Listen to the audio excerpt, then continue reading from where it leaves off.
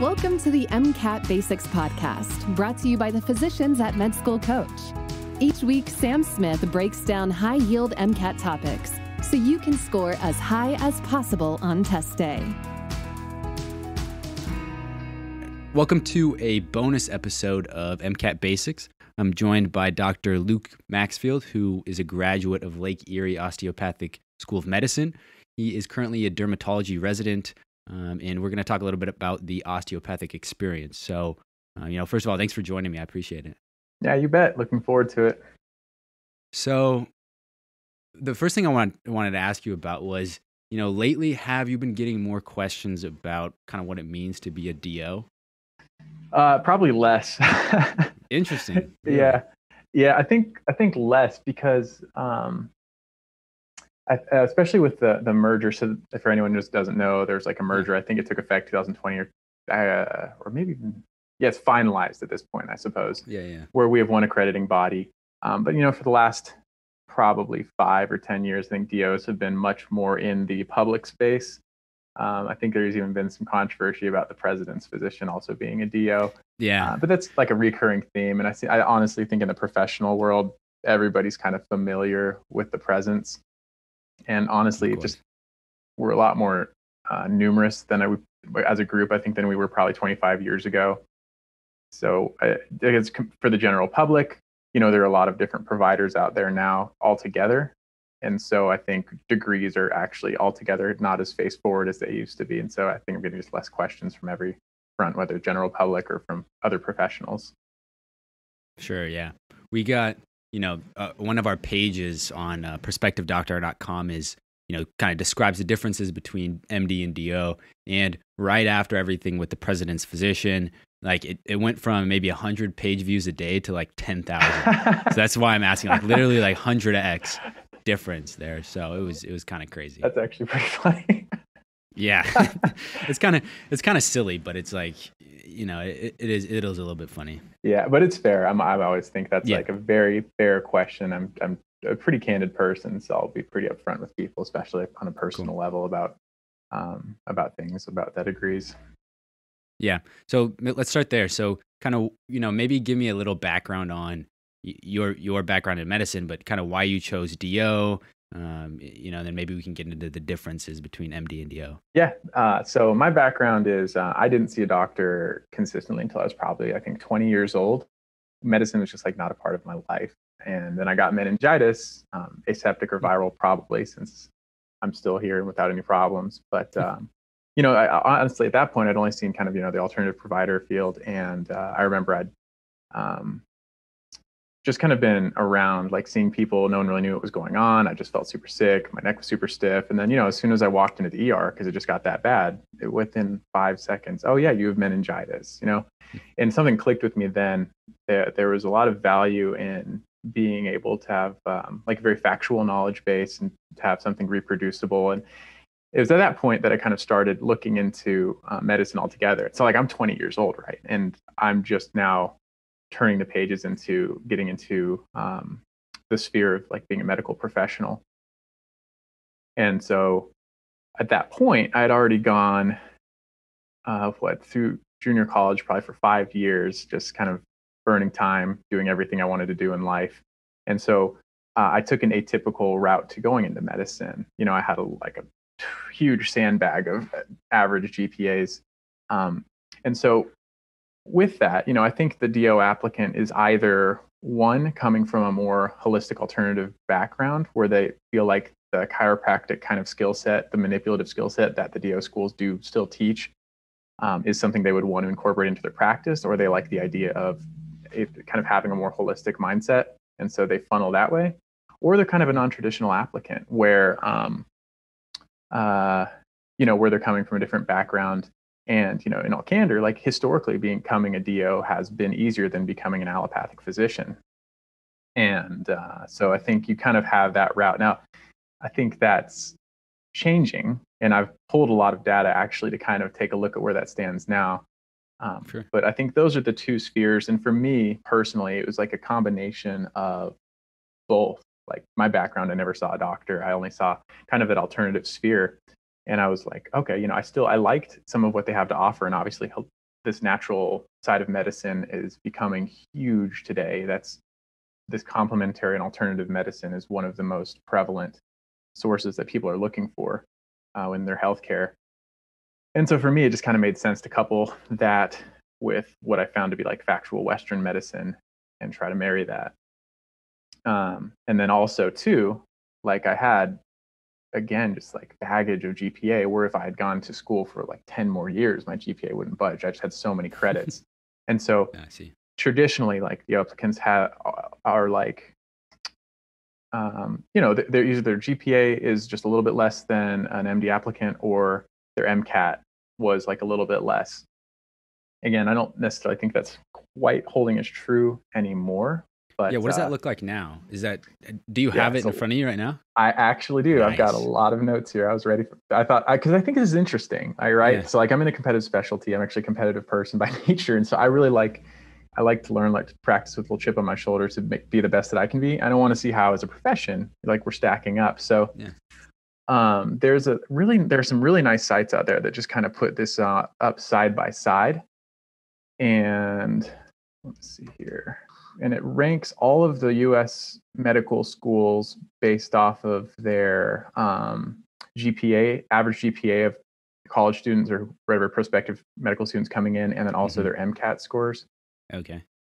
And so if you organize it by list, the averages aren't that different. Like I think the averages for both schools are above a 3.4, and then there are individual schools that fall like at 3.4, 3.5 across both specialties. And then both schools boast scores as high as a GPA of like an average GPA for the accepted students of 3.7. But when you stratify it, the DOs, I think, are like more like a 3.5 or 3.6. And then the MD is like 3.6, 3.7. So it's really close. So there's a mixture. So the top, the top 10% DO schools, where do you think that would fit with like the medical schools? The DO schools fit with the MD schools. So where would the top 10 DO schools fit amongst the MD schools?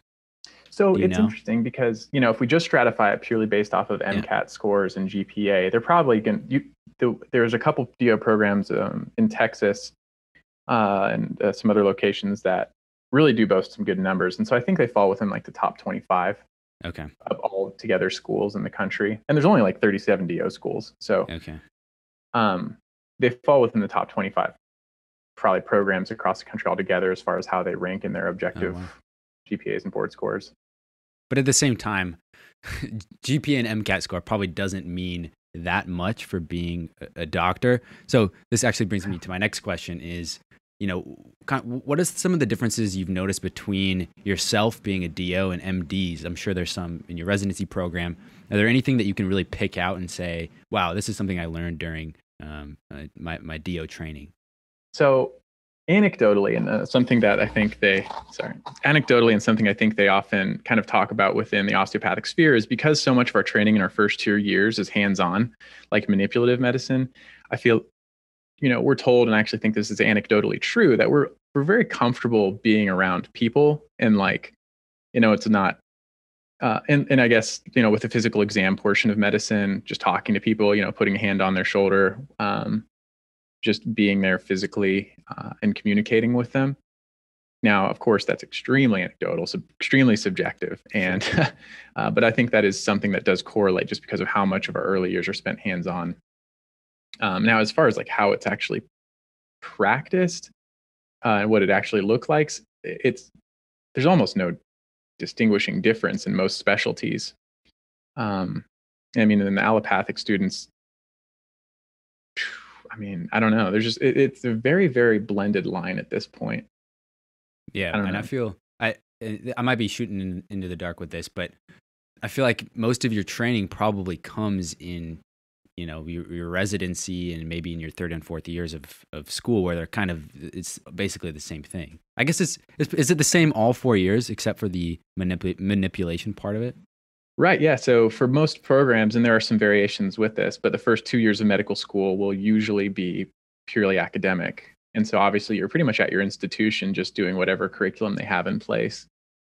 And so it's during that time that, the DO would have their own unique academic experience where they are doing manipulation and osteopathic principles, tenets, and a lot of like anatomy and physiology, the musculoskeletal anatomy and physiology. But yeah, after that, third year, fourth year of medical school, residencies years 1 through 9, it's all combined and under a joint accrediting body. And so I think at that point, I mean, the majority of your training is done jointly. Yeah. So I want to ask you about these manipulations that you've been talking about. Kind of what is that? What does that look like? It looks like chiropractics. Okay. So, I mean, just for everybody who's like even considering what is this at all, it's very much like chiropractics, because so osteopathic medicine was started by an MD in the 1890s, and it would be a shame, I think, for everybody if I didn't like know the exact year. It is 1892. So A.T. Stills, he was a medical doctor, and he made this offshoot of medicine at the time where there really wasn't a lot of science-based anything probably. And so one of his focus and tenets was that basically the function of the body was reciprocally based with the structure.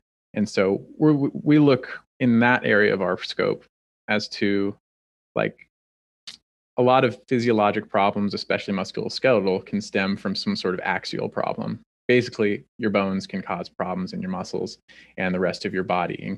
And so there's like the somatic relationship between our organs and then the structure of our body. And so the manipulations are targeting the structure of the body to try to have some end response elsewhere. And I personally feel like that kind of is in line with more modern day chiropractics as well, where they're, we'll adjust necks, similar maneuvers, not exact same, but very similar maneuvers as a traditional chiropractor would do. We'll adjust the spine, the back, whether it's high velocity techniques where you get that traditional like crack and pop, or whether it's like fascial release, effleurage, soft tissue manipulation. So it's kind of a spectrum, but it's anywhere from massage to chiropractics. Now, I'm assuming that, do you use it for derm? Or is there specialties? Is there specialties that use it more than others? Yeah, there's definitely specialties where it's more amenable to using your osteopathic skill set. So for dermatology, it's like kind of like a thoughtful response in that, yeah, sure, you could theoretically, use it to manipulate lymphatics because, lymphatics are intimately involved with the skin and some of the disease processes therein. But realistically, the majority of the dermatologic scope is not going to be using the osteopathic scope. Whereas like family practice, they really have a really nice opportunity to use something like that, where instead of, going to see your chiropractor and going to see your doctor, you get to see your doctor who does chiropractics, and he's trained in the scope of pharmacy and also even like basic surgery. Right. So when you're applying to residency programs, is it through the same application process or that's what's being combined, right? Correct. Yeah. So historically there have been, so you go ahead. All right. So it's kind of been one-sided in that DOs had their own residency programs historically that they could apply to, and they could apply to the MD allopathic programs. MDs, however, could only apply to the allopathic programs. And so the DOs had this nice like pool that wasn't big enough to fill their spots probably, but a nice pool of residency spots, and they could apply to MD spots. But now, yes, it's all combined. And so the application process is exactly the same. You're using the same electronic bodies and organizations to which you're submitting your application, and it just funnels to everybody. How do you think that's going to affect residencies for DOs and MDs? Will there be any changes now that it's combined? Overall, do you see anything happening? Not directly. So, and the reason I say that is because, the only side that would change based off of the logic of having been one-sided before is the MDs might have access to spots they wouldn't have had otherwise. Now, with that being said, there are just very few DO spots anyways. So like for dermatology, we're talking like 30 programs. So it's a competitive specialty. And so MDs will have access to those small subset of programs that they didn't anyway. But it probably won't be meaningful as far as who's gonna match and go where between the groups. In general, the thing I always try to say to our students, and certainly prospective students, people desire the product coming out of the DO schools. And we hear very, very positive feedback from program directors and institutions that for a long time have been accepting DO students, and certainly the stories about them becoming leaders and practitioners in those institutions. That was a clip from the Prospective Doctor podcast with the CEO and president of the American Association of Colleges of Osteopathic Medicine, or AACOM. The Prospective Doctor podcast is great. It features weekly interviews with interesting doctors and different figures in medicine. If you're a pre-med or medical student, I highly recommend it, and I really do listen every week, and I feel like I'm learning something new and valuable with each episode. So if you're looking for a new podcast, go search Prospective Doctor Podcast in your podcasting app and take a listen. So in terms of residency programs, then we'll just talk about kind of the old system. When you were applying to residencies, and I guess you don't have the opposite experience to really compare this to, but would you say it is more competitive, less competitive, the same competitiveness as, applying to an MD residency program? That's a great question. We always kind of thought about that within our own sphere. And so it probably is, in that if you're talking about a competitive specialty, you're probably taking from the same percentile of applicants. If it was purely DO and MDs totally split, I think you would probably be taking from like the upper 5 percentile of DOs into a particular competitive specialty that would have traditionally been an osteopathic residency. Where similarly, I think in the MD pool, you would probably be pulling from the same percentile of applicants into that competitive specialty. It would just be a larger number because there were just more of them. Oh, I see. Right. And you said there's 37? I think there's 37 DO schools. Okay. How many MD schools are there? There's like more than 100, obviously. Yeah. I actually don't know that one. I didn't look that one up, but there's definitely more than 100. Yeah, I'm not even going to look it up. I bet it's somewhere north of 150 if I had to guess.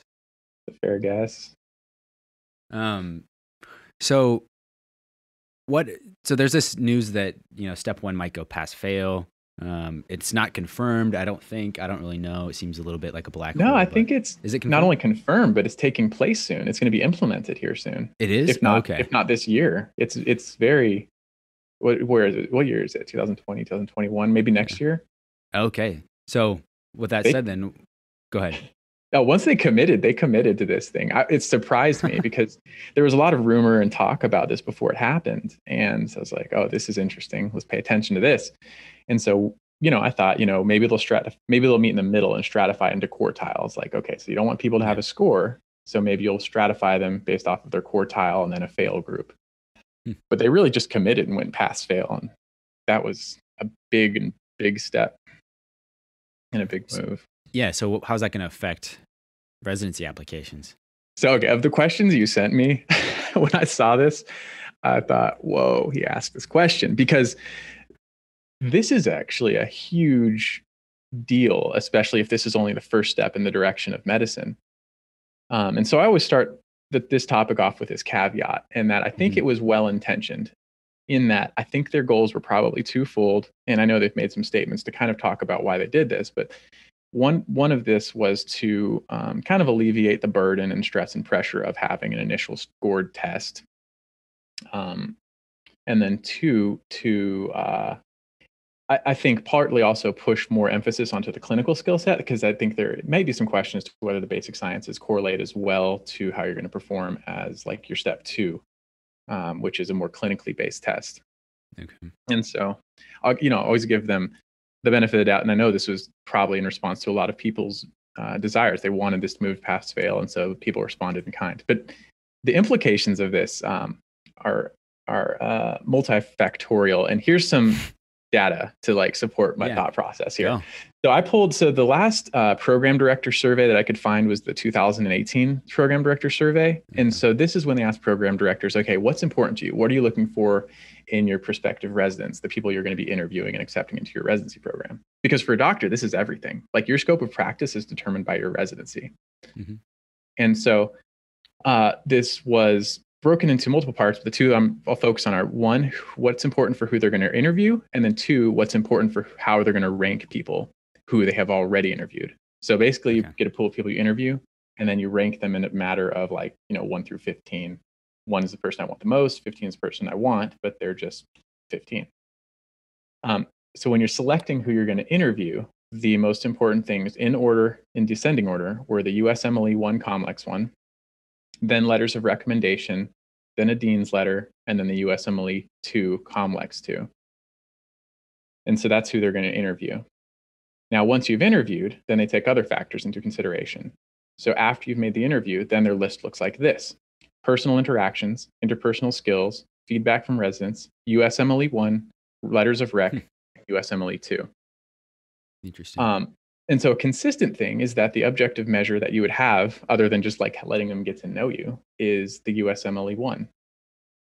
And so if you lose that opportunity to put something out there, like a strong board score, kind of as a reflection, hopefully, of one, your capacity, and two, your work ethic, then it's going to fall to either your USMLE 2. And that's okay. That's fine. That's still an objective measure you can put a lot into. And, you know, a lot of people rely heavily on this to shine. Like this, they want this to be a part of their resume that really makes them stand out. You know, if they don't go to a prestigious school, if they don't have connections with high profile people from which they can get a letter of recommendation, or a high profile dean where they can get a strong letter of recommendation with name recognition. So, you know, the USMLE 2 would still be there. Yeah, but a lot of people will score okay on one and score excellent on another.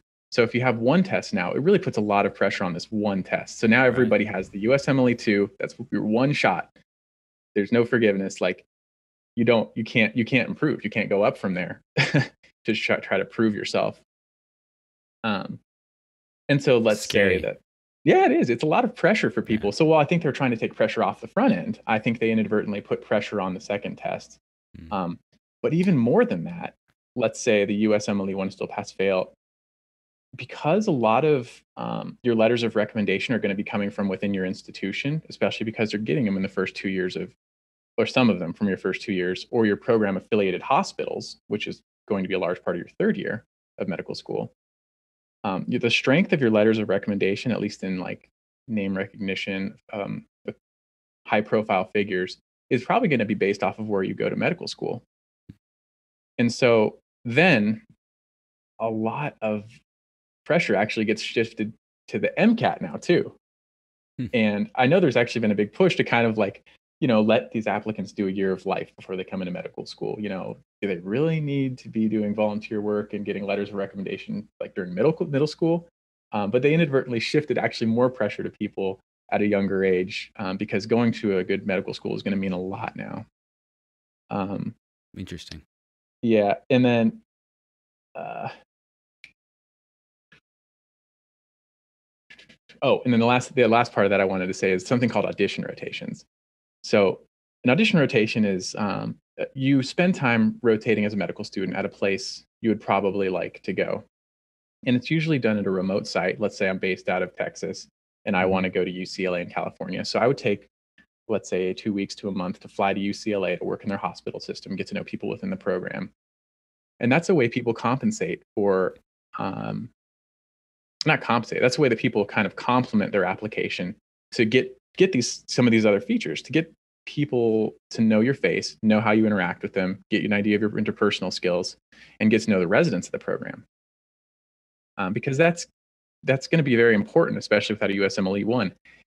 Now, a problem is, if you don't have these objective markers, so much emphasis, especially if you're not at a high profile place, is going to be placed on your relationships with people. Not like that they're going to take you because they like personally care about you or it's some intimate relationship, but because they know you as a person and they believe that you have something to offer as a person into their program. And so I think a lot of people are going to actually spend a lot more of their effort and monetary investment into these audition rotations, and they're expensive. I did those on the dermatology trail. I mean, if you think about living out of a hotel or a VRBO for like a month on end for one institution, sounds horrible. Sounds very horrible. That's another downside. So interesting. I'd almost rather have, it sounds like you would too, I'd almost rather have like an objective score that I could put all my time and focus into and like work really hard and get a great, you know, step one score. Then I guess you can do the other things through hard work, but it just doesn't seem quite that way. Is that right?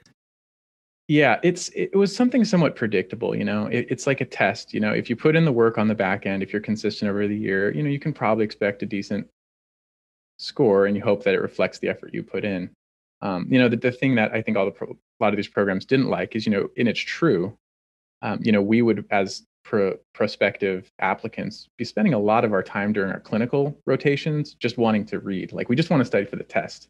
Like, we're less invested in what's going on in front of us, and we're more invested in what's going on in a book, which is actually a really big downside.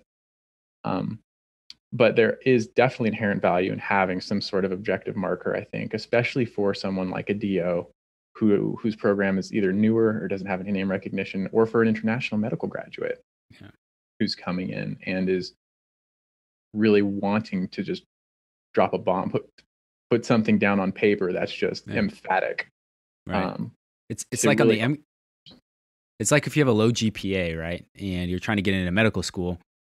One way to do that is to kill the MCAT and, get in the 95th percentile. Now, if you took the MCAT away, it seems like it limits people. But I guess there's pluses and minuses to both of those things. So, yeah. At Med School Coach, we know that getting into medical school is hard. In fact, 60% of pre-meds who apply to a medical school don't even get accepted. And if you want to get accepted into a top medical school, it's even harder. That's why more students than ever are turning to MCAT tutoring by Med School Coach. Our tutors are all 99th percentile scorers, have been through rigorous training, and can help raise your MCAT score by 12 points or more. You need every competitive advantage you can get to get into med school, so why not get one-on-one tutoring from Med School Coach? Our expert team will create a custom program just for you and help you master MCAT content where you need the help most. You'll raise your MCAT score. We guarantee it. Visit us online at medschoolcoach.com and use offer code PODCAST10 to save 10% up to $400 on a Med School Coach MCAT tutoring package. You can achieve your medical school dreams, and Med School Coach can help. All right, so let me just bring it back to DO here. Mm-hmm. What would you tell a student who's trying to figure out whether they want to apply to a DO school, whether they want to apply to an MD school, and just, is trying to figure out what they want to do? What would you tell them? All right. So this is like an amazing question, because it's kind of difficult. Because the question is like, really, like I think you laid out before me, was just like, why would you pick a DO school? Like, when, what circumstance would you want to pick a DO school selectively?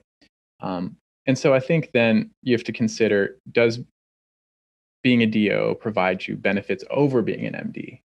And I would say if that skill set, the osteopathic, like manipulative skill set, isn't something you actually want to apply, then it may not.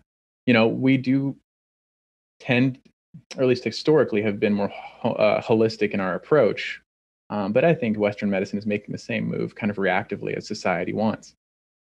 And so I don't necessarily know, other than the skill set, if it provides you anything beneficial that you would select it over an MD program. And then the other side of it is does it limit you? Yeah. So does going to a DO school limit your ability to do the specialty you want to do, or even match at all? So I took a look at some more numbers just because I wanted to have some like strong objective data for us. Seems like you're a numbers guy. I'm a fact guy. Fact guy. Okay. I like that. Yeah. So the 2020 NRMP data, they took a look at the MD applicants, and right now we're just going to talk about match rate overall. So look, not everybody who graduates medical gets to do a residency. Believe it or not, after like 4 years of hard work, not everybody actually gets to move on initially or right away. And so for the MDs, out of 18,000 plus medical students, 93.7% matched into their first year position of residency.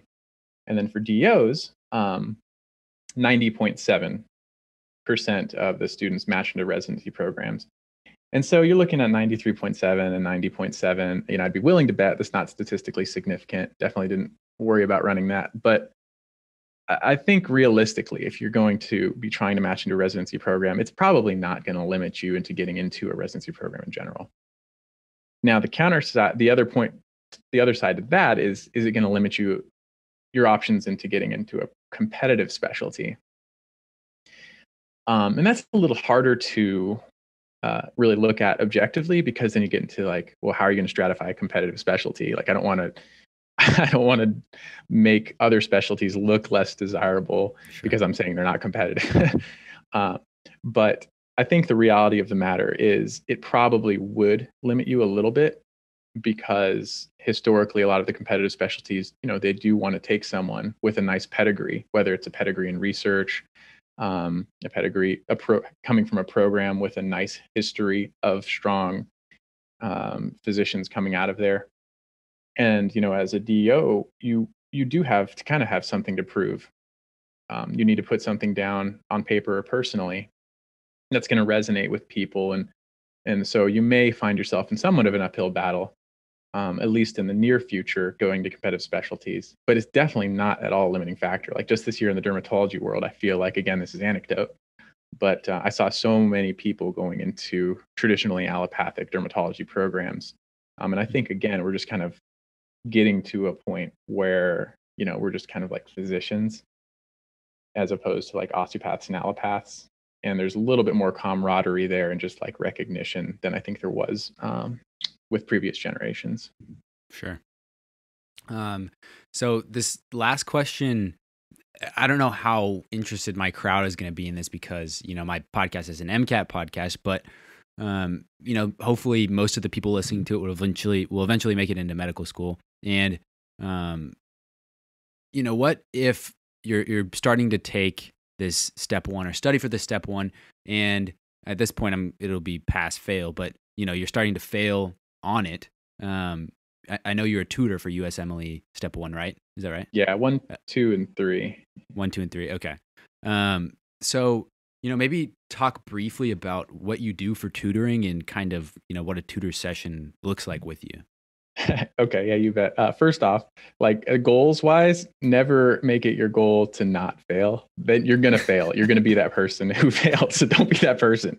On the same like program director application of the thing, or program director survey of the things that like have the most negative impact in their eyes, one of them, of course, is like failing your boards. It's not like it's not gonna screw you over for life. It's not like you're never gonna be a doctor. You can definitely pass it, take it again, and get a residency spot. But it really does carry a lot of weight. So you want to overshoot. Okay. Like you want to go in thinking you're going to be the 90th percentile, and then at worst you fall to 50th, and who cares at that point? Yeah. You were comfortable. So set your goals high. But as far as tutoring, when I meet with a person for the first time, I get an idea of where they're at. Like, what are your goals? What does your life look like right now? Are we trying to get you out of a hole that you're in? Are we trying to set you up for success? Are you like a rock star who just wants to be even better? And so I get an idea of what they are doing. And then I kind of look at what they're preparing for, what their weaknesses are, and then what resources they're using.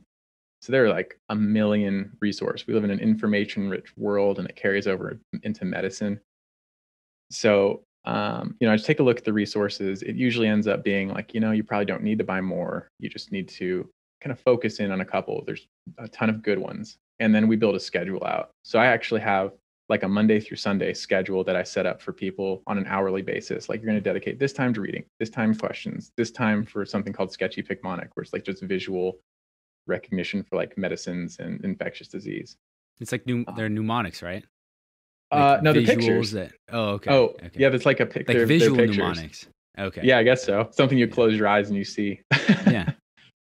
Someone was telling me about this. Like, there's one where for a salmonella bacteria, I don't know, there's a plate and a picture of a lemon or something, and you're supposed to remember that something with acid. I don't know. Anyways, so someone was telling me about that, but continue. Yeah. Well, actually, I found I learn really well that way. So I'm a very visual learner. Okay. But yeah, that's my kind of thing. I love it. Anyway, so we set up that schedule, look at your resources.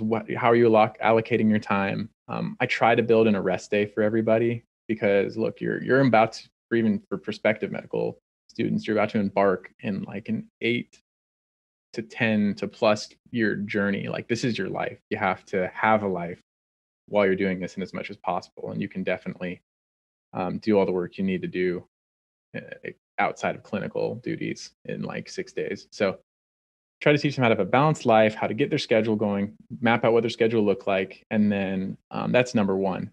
So after that, we'll catch up in a week or so, touch base, see if they met their goals, make adjustments.